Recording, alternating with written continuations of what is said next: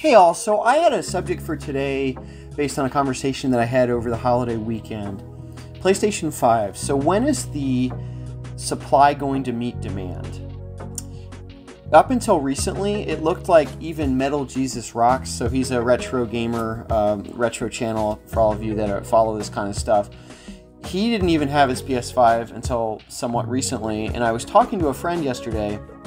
I was under the assumption, I don't have one yet, I haven't really been looking, I have a lot of retro content to get through, so I haven't gotten a PS5. But up until recently, I had thought that, if anybody that wanted one was going to get one. Well, you can get them, but they're very, very expensive. I have an image here, I'm actually up on my browser, as you can see, and the cost is around $1,000 down to about $750. And you can get them for sometimes around $500, $550. But the question is, are you getting a good deal? Is it some kind of an aftermarket product? Is it something that's broken and has been refurbished? You never know. So anyway, is this because of COVID? Is this because they were underproduced? Is it because of shipping issues? You can see this in the housing market as well. I went and looked at some new builds just because I don't know much about them, and it was just a thing to do on the weekend. It was kind of fun actually. So I walked around and looked at some houses that were going up, and if you don't know the process, typically when ground is broken, people go and they work with a company, and the company will have a plot of land, and then they basically will break it up into units or property units, and then they will build on it.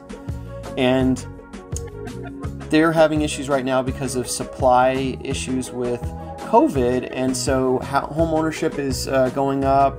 The cost to build houses because of raw materials is going up. So it's affecting everything. So could this be affecting the PS5 in terms of reduced production?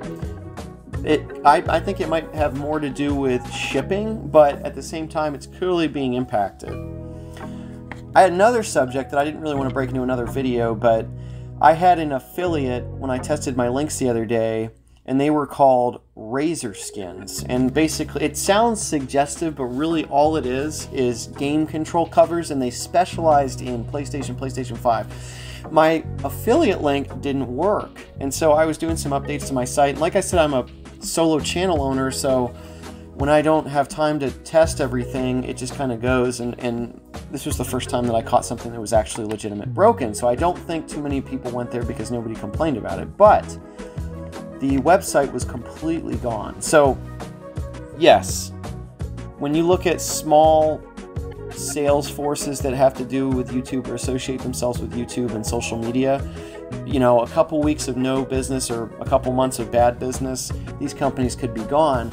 But it still kind of caught me off guard because they had a discount code that they had for my affiliate status. They had a really good deal I wanted to buy. The problem is I couldn't find anybody who had a PS5 to actually buy these controllers for and ship them. I was going to drop ship to a couple friends, and nobody had a PS5 that I could find.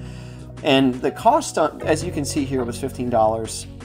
On the affiliate that I had, it was around $15, and then they had a new promotion where you could get some things for under $5, and so that's including shipping. Well, unless I'm wrong, Razor Skins completely disappeared as a company. So here's wraptorskins.com, and that's it seems like there's some competition. So I wasn't able to find skinit.com. I wasn't able to find Razor Skins. Their website, it said mark your URL or create your own URL, so the website was completely gone.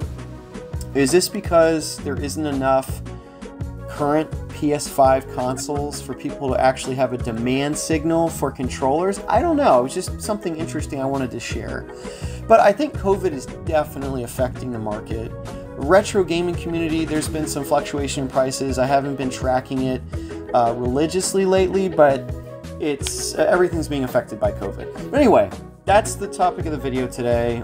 Hopefully you all enjoyed this. Let me know if you have any thoughts on it. Like I said before, feel free to DM me on Instagram or send me an email. I'm hitting comments here and there. If you put a comment, I may or may not see it. Just wanted to give you a warning. But lightly, topically covering small sales that have to do with YouTube channels. So an affiliate, for those of you that don't know, it's basically when you're contacted by a company or you reach out to a company and they allow for a commission to go to you based on association with that company. Now, I like to focus on companies that have something to do with games or something relatively maybe if it's a stretch, something that I can use that's associated with the retro community. So that being said, am I going to look at more affiliates? I don't want to spend too much time on it. I don't think I'm really getting a lot out of it. I think I need more subs, I need more channel growth, and I need to worry about content before I do that. So I don't want to focus on the wrong initiative here and then lose content, which is what people go to my channel for. So I don't want to have you all get bombarded by stuff too when I should be providing content that brings you back. So if there's content that people like, it makes everybody happy. It's fun for me to make. You all like to watch it. There's a reason for you to come to my channel, all that kind of thing. So there's balances just like with anything else. But anyway, thanks for watching. Feel free to like, share, and subscribe. More to come. Also have a great weekend. I'm going into a holiday weekend here, and depending on when I post this, and have a good week.